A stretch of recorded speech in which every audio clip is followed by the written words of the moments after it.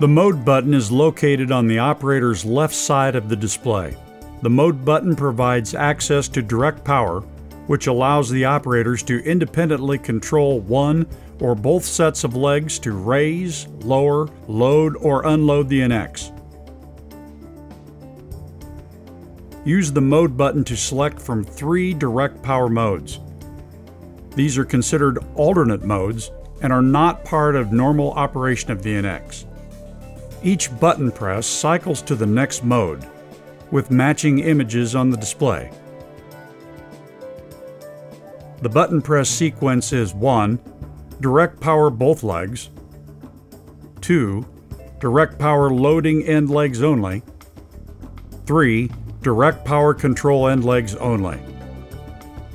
The 4th button press enters the loading height set mode, and the 5th push returns the system to the standard operating mode. In each direct power mode, the background is white and the leg or legs to be moved are blue. A countdown timer of 15 seconds is shown on the display. If no further action is taken in that time, the iNX reverts to its standard or normal operation mode.